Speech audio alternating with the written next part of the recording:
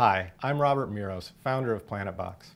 PlanetBox is made of high-quality, durable materials that are very hard to damage, unlike old-fashioned tin lunchboxes that dent easily. Even so, accidents do happen, and occasionally things do get dropped. The good news is that unlike plastic, which when it breaks can be impossible to fix, stainless steel items can be easily repaired. It is normal for the lid on the PlanetBox to have slightly raised sides to accommodate the Little Dipper. That said, if your lunchbox is not closing properly because of the bend, you can easily fix it. You can turn the lid upside down and pull the sides up towards you. Check to see that you have moved it enough and adjust accordingly. Now the lid will close just right.